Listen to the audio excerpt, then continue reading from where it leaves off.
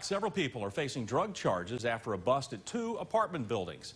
Yesterday, police raided apartments at Treetop Way and Highland Crestway Apartments. Now, police say they found marijuana, thousands of dollars in cash, and guns in the homes. We are also told there was a ledger with quantities and prices of the marijuana. Police say it is likely that the people you see on your screen were selling THC wax because of the high amounts found.